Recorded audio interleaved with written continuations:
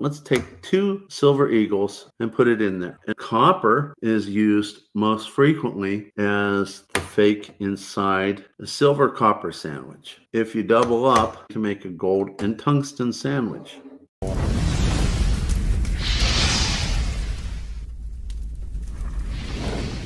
What's up, everyone? Tiger Stacker here. Let's have a fun time learning about the Sigma Metalytics Pro. Things that you didn't know about maybe, and I've recently found out about, which can help you with your verification.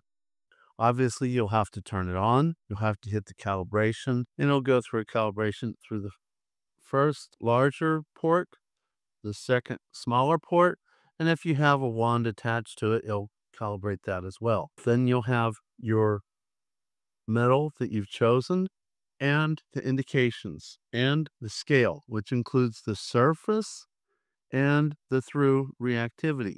And as you would expect, it would tell you if something is or is not a good product, as long as it's within one of these 2 ports, or if you were using one of the wands. This is the small one. There's also a large one and a refiner one, which can go a little deeper than the small or the large. You can also buy a bridge for it. So I want to show you some features here that I've learned about the Sigma Pro, which will help you with your determination. Of course, I've found out about some things regarding fakes, and I've done a recent video on tungsten being a really excellent metal to fake you when you're trying to buy gold. Allegedly American Gold Eagles. It's a counterfeit. This one, just one solid plug of tungsten. So I recently bought some tungsten that I'll show in this experiment.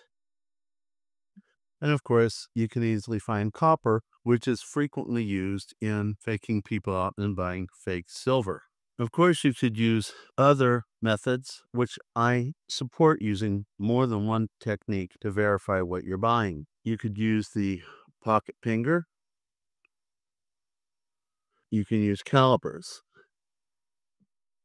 You could use a neodymium or strong earth magnet to see if it will pick up anything. And of course, if they are real, you won't pick up anything. I also love the magnetic slide.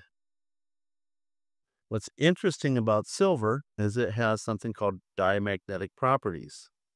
So it will go down the slide slowly. But the weird thing about what's used in a lot of fake silver is so does copper. What a great way to fool you. So fakes can have copper inside and a silver looking metal or actual silver coating. Funny thing is, also gold has some diamagnetic properties. Not as much as silver, but it does. But the metal frequently used to fool people, tungsten, has no diamagnetic properties. So as we go through this exercise, let's talk about how the Sigma can help you. In my research to work on another metal, which I will talk about later, I learned about resistivity. I even went out and bought an ohm meter, which will measure the amount of resistance the electricity goes through the metals. Found an interesting thing about an ohm meter that you might buy at a hardware store. They're not sensitive enough, but the Sigma is. So let's go through this. The Sigma Metalytics works by using deep penetrating electromagnetic waves to measure the bulk resistivity and density of a specific metal sample. The device sends waves through the sample, ignoring the surface features and plastic packaging to analyze the metal's core properties. It compares the measured resistivity to known values of various alloys and provides immediate results with a green or red arrow indicating the sample is likely genuine or questionable. How does the process work? The tester sends electromagnetic waves into the precious metal or bar. These waves penetrate far deeper than surface level tests such as an XRF. The device measures the sample's unique electrical resistivity and in some models its density. The measured properties are compared to a database of known alloys such as pure gold, pure silver, or specific gold and silver alloys. What about the results? If the sample's properties match a known alloy within the expected range, a green arrow appears. If the readings are significantly different, a left or right arrow appears, indicating the potential fraudulent or non-matching sample. What are its key features and benefits? It's non-destructive. The process is very quick, providing results in less than a second. The tester can analyze samples through plastic cases and bags, eliminating the need to remove them. It can detect counterfeit metals, inserts, or plating that surface-level tests might miss. What about its versatility? Different size sensors and wands are available to test a range of objects from small 1-gram bars to large 1-ounce coins, and in some cases bigger if you have a Sigma Metalytics Pro with an attached bridge. You don't even have to have the correct metal on the screen. It will show you the numbers on the right-hand margin. So pure gold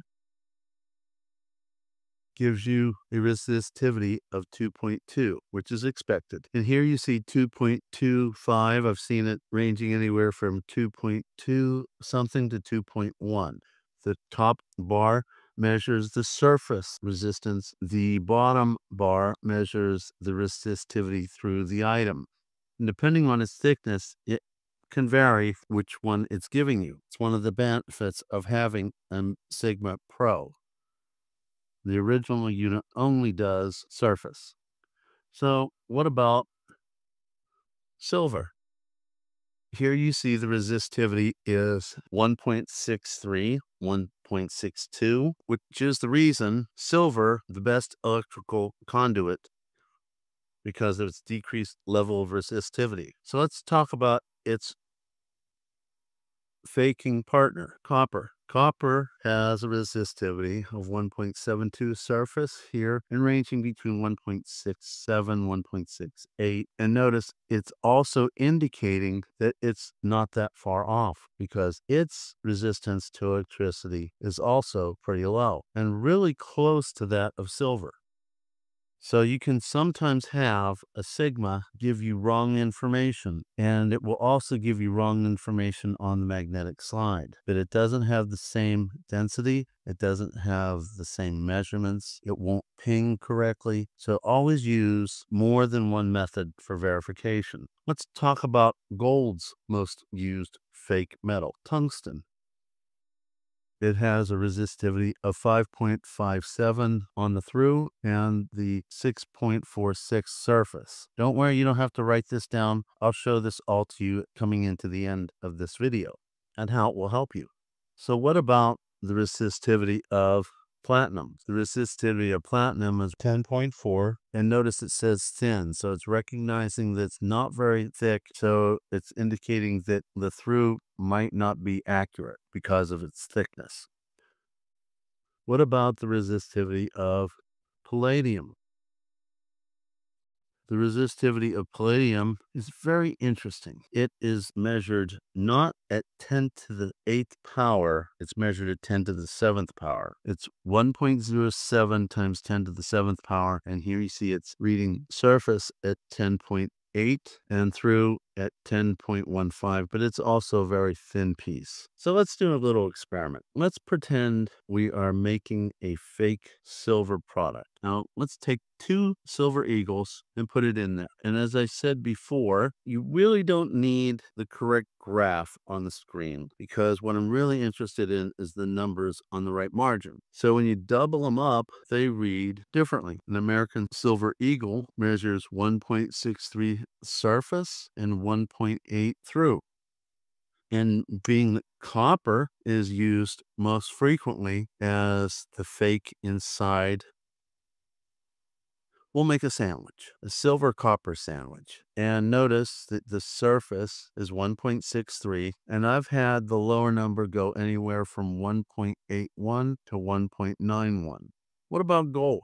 If you double up 2 golds and put it in, you get 2.23 surface, 2.92 through. So what happens when you put the most commonly used fake metal in the middle. So in this case, we're going to make a gold and tungsten sandwich. And you put it in there. And on the surface, you get 2.23 and 3.34 on the through. So let's go ahead and show you the analysis. So let's review the data. The electric resistivity is determined by Sigma Metalytics Pro in ohm meters. Here you see pure gold expected at 2.14 times 10 to the 8th ohm meters, and the difference is 0. Tungsten, the expected resistivity is 5.6, and what I got earlier prior to the demonstration here was basically the same. Silver has 1.59 times 10 to the 8th ohm meters and was measured at 1.62, a difference of 0.03, almost negligible. Copper has 6.18 times 10 to the 8th ohm meters. Notice that silver and copper have very similar low resistivity to electricity, which is why we use them in electrical products. And I had 0 difference. Platinum has 10.6 times 10 to the 8th. And when I measured it prior to this video, it was showing 10.45, or a difference of 0.15. Very small difference. Palladium showed 10.7 times 10 to the 7th, and I was getting, prior to this video, a difference of 0 to 0.3. Again, negligible. So let's see what happened with the sandwich experiment, if you'll let me use that analogy. 2 American gold buffaloes by themselves showed a surface at 2.23 and a value of 2.92. And there has to be some variability in this because you have a little bit of air in between the 2 gold coins. But what happened when we put tungsten in the middle? We still got the same surface, but noticed the value changed to 3.34, which is why a Sigma will pick up tungsten in a fake gold product. What happened with the American Silver Eagle sandwich? Doubled up, had a surface of 1.63, and the through was 1.81. Once again, probably affected by the amount of air between the 2 points. But when we put copper in it, notice the surface stays the same, but the through is picked up at 1.88. Definite change, but if you notice, copper resistivity to electricity is very similar to silver, so you have to be really careful with a fake silver product, which means you need to use more than one verification tool. So you can always have a Sigma with you. They come in cases that you can use, but they're pretty pricey. The pocket printer is inexpensive, and you can put it in your pocket, ergo the name. You can always keep a little magnet with you. I personally would go to a coin show with a backpack, the Sigma in the back, and my other tools in case I was really that concerned, and use whatever tool I felt would be best to prove or disprove the validity of the item you're thinking about buying. I hope this helps you make sure that you don't buy fake products. It's worth it to always use more than one method. See you on the next one. Tiger Stacker out.